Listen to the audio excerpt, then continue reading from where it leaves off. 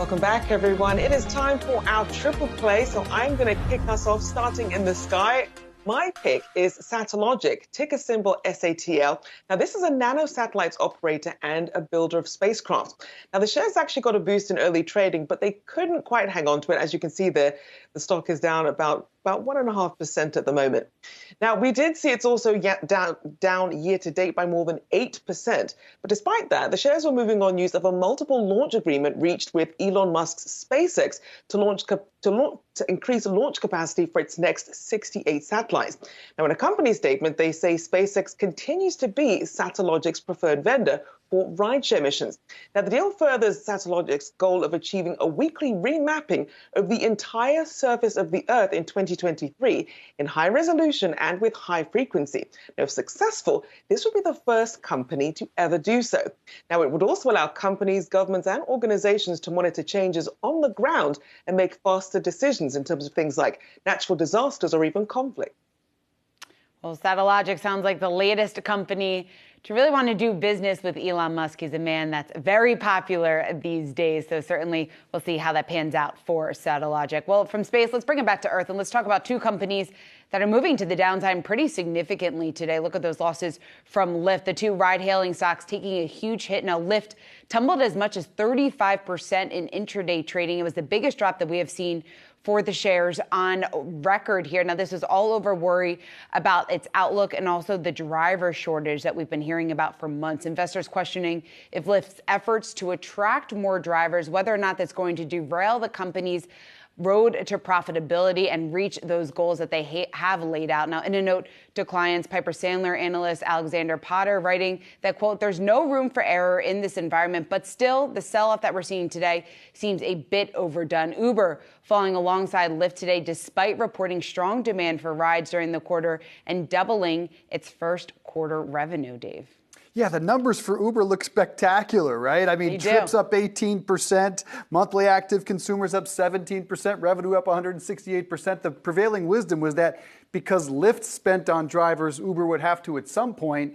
But Dara came out this morning and made it clear we've already done that spending on our drivers, so we're fine. By the way, little plug here, super pumped, the story of Travis Kalanick and how he founded Uber. Unbelievable. Check it out on Showtime streaming. It's incredible. All right, my play is DraftKings. DraftKings stock started the day down a bit, but it has really rallied with the rest of the market. The news is that it is now on the ballot in California. They got 1.6 million signatures to get sports betting on the ballot in California in the fall. And they actually teamed up, DraftKings did, with FanDuel and with BetMGM to get those signatures, to get it towards the voters. But the big question now going forward is, will it pass? This will be one of the most expensive ballot proposals of all time. They are spending an expected $100 million already. But on the other side, the tribes, the Indian tribes in California, expected to spend some $250 million to get that ballot provision turned down. This is going to be one of the biggest sports betting markets in the country. Right now, it's New Jersey, Nevada too. California would clearly be the biggest sports betting market in the country if they can legalize in the fall. And if I'm a betting man, which I am, I think they're probably going to pass. This is a legal marijuana state, after all, Rachelle. It is, but you do have to wonder. I mean, obviously, with Native American rights on the table, that isn't something that California is just going to let mull over. I don't know if there's some sort of agreement that could be reached that would give them some sort of betting rights as well. But I think they actually might be in for a bit of an uphill battle. And as we've seen with some of these betting companies that came out, they offered all sorts of deals when it comes to getting new people to sign on. But once those deals go away, are people still going to be as interested in sports betting? We'll have to see. Obviously, it's a growing, budding thing. A lot of people waiting for this. And as you said, keeping that one eye on California.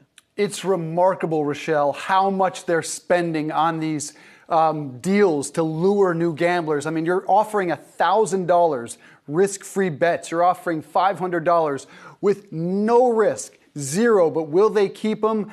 They'll keep enough of them. Earnings report on Friday for DraftKings. That will be a very interesting number because the stock has gotten crushed this year and crushed over the last 12 months. At some point, it's got to be a great opportunity again. If you are a betting man, there is the chart. Look at that thing. it has been ugly in recent times.